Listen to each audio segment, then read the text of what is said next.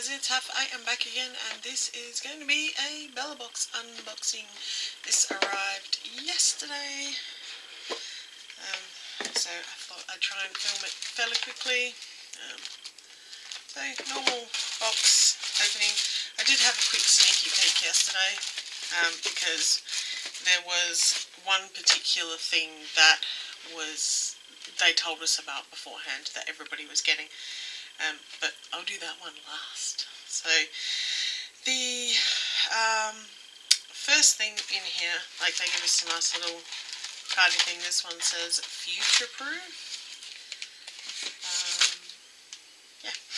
So the first thing is this weird little black packet with the word prep on it. And according to this, this is the Prep Bod Prep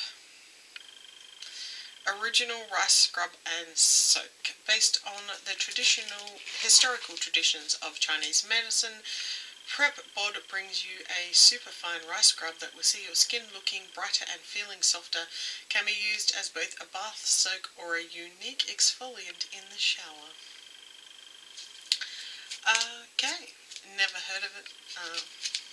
Be interesting. It's quite solid. Apparently for 200 grams it is $15.95. There is no weight on this, so I have no idea how much it is. There's no other information on here, although one good thing with Bellabox now is they have an ingredients card, so the ingredients for this particular thing are written right there, and they all look like basically very organic type stuff. There's even Himalayan pink sea salt in it. Okay, so the second thing is from Cetaphil. This is the Cetaphil Gentle Skin Cleanser, designed to work for all skin types. For 1 litre it is $25.70. This is 30 mils. So basically just a cleanser. My under eye area is looking terrible. Next we have a little bonus. This is the Body Shop Tea Tree 3-in-1 Wash Scrub Mask. Yeah.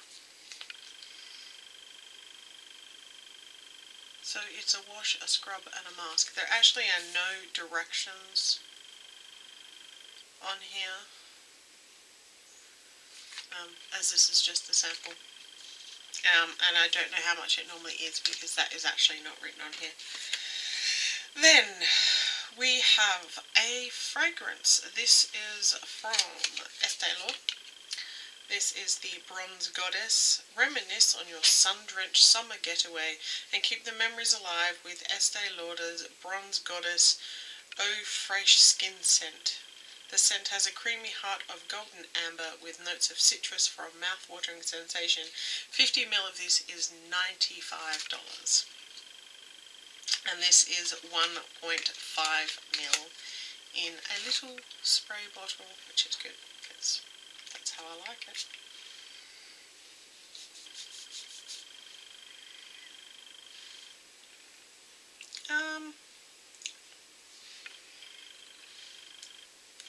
I can sort of smell the citrus note. It's like an orangey citrus note.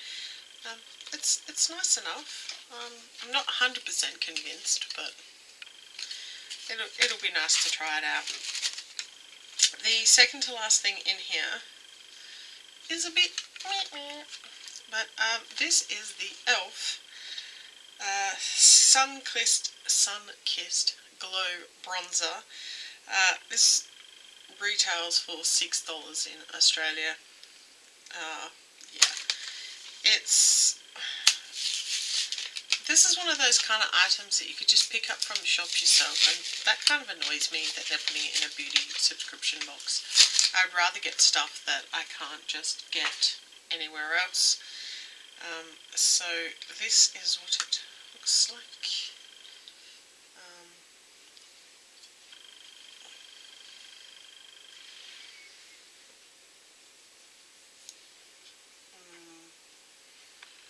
a bit too golden for my taste.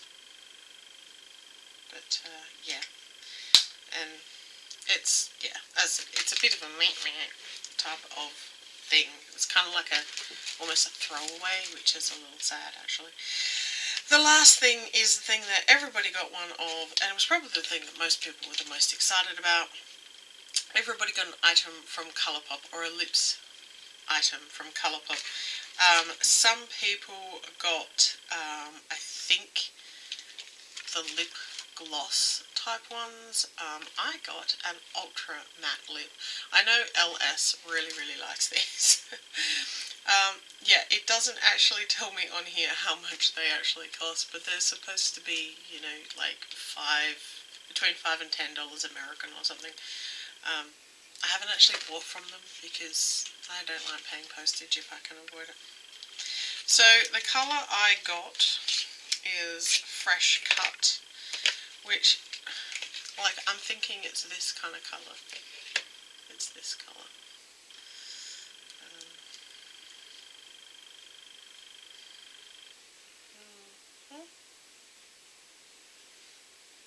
Doesn't really smell like too much. Oh, that's what it looks like. It's actually not a bad colour. Hang on a second. I've got a tissue here. I figured I'd try it on.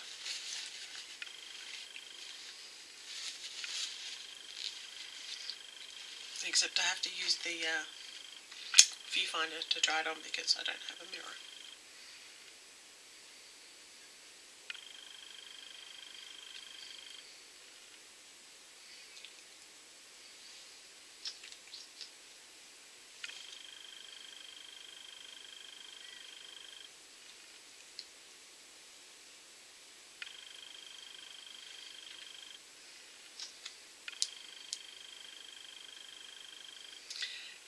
Probably not a colour I would have picked for myself.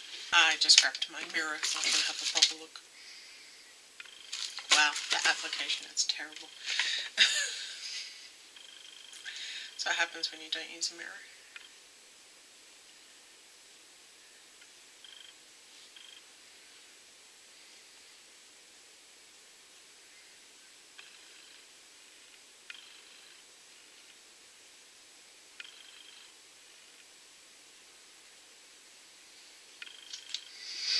So it's quite a nude colour. I mean, it's not terrible. Doesn't look awful. But yeah, probably not a colour that I would have picked for myself. I probably would have picked something more like that. Like if it had been that colour, like that really kind of more reddy kind of colour, I probably would have liked it more. But it's okay.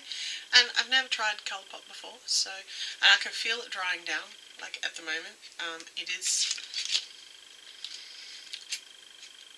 like you can feel the dryness of it, which is what you expect from a matte lip cream. But they are supposed to last a really long time. It's basically already dry. And it doesn't really, a little tiny mark, but that's basically from the inside of my lip. So yeah, it's not too bad. I'm not hugely upset. So all in all, really the only thing that was any kind of good in the box, if you want to call it that, is the Colourpop Lippy, and it's less than the price of the actual box. So, yeah, value-wise, this box is probably a little bit on the low side. I'm happy to have a Colourpop lipstick to try out. The bronzer, I could basically do without. I mean, apart from the fact I'm super duper pale anyway. The fragrance, I'm not a really big fragrance person, but I will use it eventually, and I'm sure it will be fine. The scrub I will probably use at some stage, the face wash, whatever it is, probably use that at some time. Same with the Cetaphil. This is where it gets a little annoying, is when you get two of basically the same product. And then this one is another cleanser, but it's a body one instead.